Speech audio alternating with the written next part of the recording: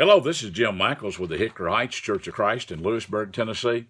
I'd like to share with you just a short message from the Bible today.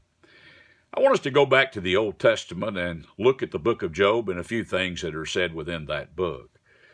Now, as we study that book, obviously Job was a man of great patience or great endurance. He's described that way in James 5, also in verses 11, and rightly so because of all the things that he had to endure. And he had to patiently endure those things.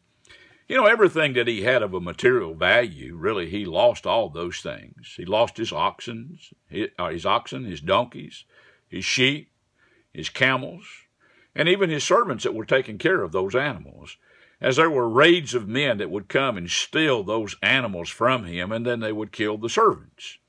And then he had 7 sons and 3 daughters, as it was described a little earlier in chapter 1. His sons and daughters perish as well. And then eventually he's stricken with boils from the sole of his feet to the top of his head, that we can see in chapter 2 and verses 7. Chapter 2 and verses 9, we see that his wife turns on him. And she tells him, said, why don't you just go ahead and curse God and die? And yet he says that she acted like a foolish woman. And then a little later in chapter 2 and verses 13, he has 3 friends that come to him. And they come, no doubt, to offer comfort to him. And they sit and look at him, it seems, for 7 days or so. And they don't say anything. But eventually when they start saying things to him, there's usually the accusations that several accusations that they made against him, that he was guilty of some great sin. That's the reason why he's suffering.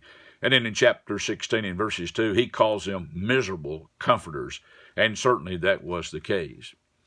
But how devastating this must have been for this great man of God. Yet there were some things that we can see that he retained and that he did not lose. You know, in the very beginning of this, in chapter 2, before his wife turns on him and his friends, it says, God describes him that he was still a man of integrity. He didn't lose his integrity in spite of all the things that he had to endure up to that moment in time. But another thing that he didn't lose his life. God didn't allow Satan to take his life. It was Satan that was behind all of these problems and not God himself, as his 3 friends were accusing him of some great sin that he had committed. But there's another thing that he didn't lose as well. And that was that he didn't lose his soul. And the reason he didn't lose his soul is because of his faith in God and his trust in God.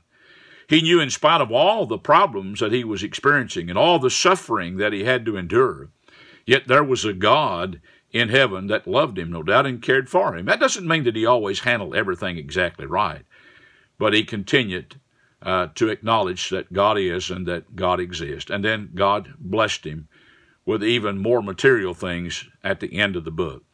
So, what a great example for us. Despite our sufferings, let us always trust in God. He's gracious and good, and He loves us and cares for us. Thank you for listening.